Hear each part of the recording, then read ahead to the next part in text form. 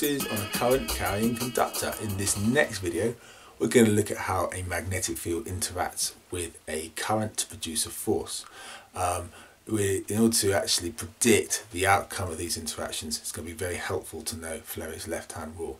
I'll talk more about it after the next scene, but as a little intro, here's what you need to know. You need to make a gun shape with your left hand. You need to point your gun at your target. You need to put your gun on its back, and then you need to flick some of the bird. Once you have got all of your 2 fingers and thumb in this arrangement, then basically we're set to predict the direction of the force due to a field and a current. I'll talk more about this in a second, but fundamentally the first finger is the field, second finger is the current, and the thumb is the direction of the motion of the force. Let's look at what this really means. Circuit is not touching anything, it's just applying a field. When I switch the current on, it moves out of the field. So there you go, it gets pushed out. That's the key thing there.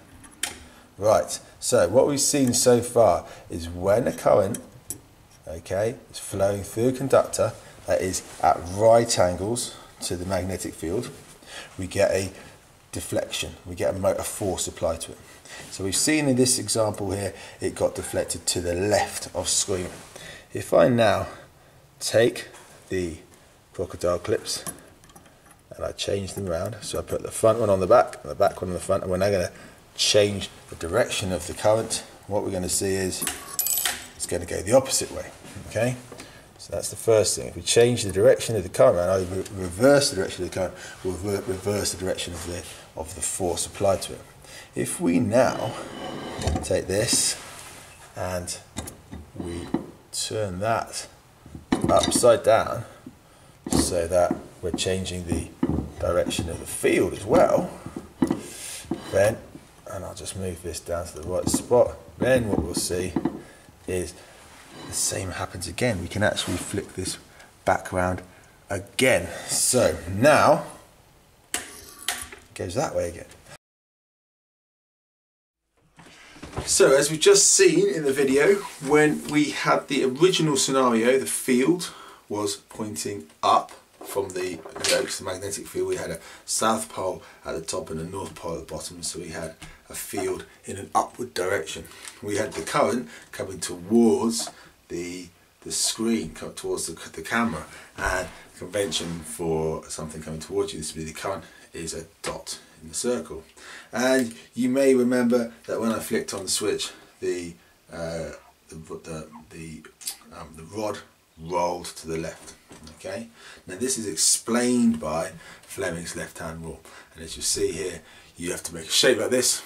Your thumb is the direction of the force, or the motion that it experiences. First finger is the field, direction of the field, and the second is the direction of the current. So if you do this, this would be the field going up, as we had in that first example. The current's going towards us.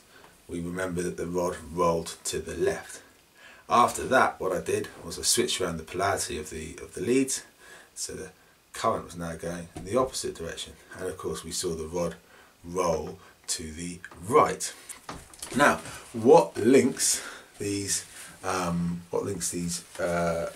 various components is the equation here: force equals BIL. So the B is the flux density, I of course the current, and L is the length of the conductor that is inside the magnetic field. Okay, now in most situations, well, I say most, but in many situations, that's all you need to know, just that bit there: length of the conductor, current, magnetic field strength. Sometimes, however, we get a situation where the field and the direction of the current aren't always at right angles to each other. So if we think now, let's imagine field's acting in that direction, current flowing in that direction. This would give us a situation where sine of 90 is 1, okay, and so this is the optimum condition, we get the most force.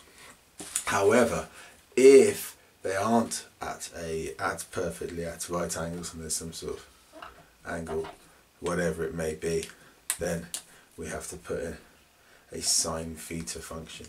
And of course, as this gets closer and closer to 0, the magnitude of the force produced by the interaction of the field and the current diminishes towards zero. Okay, so this is force acting on a conductor in a field. This is the motor rule.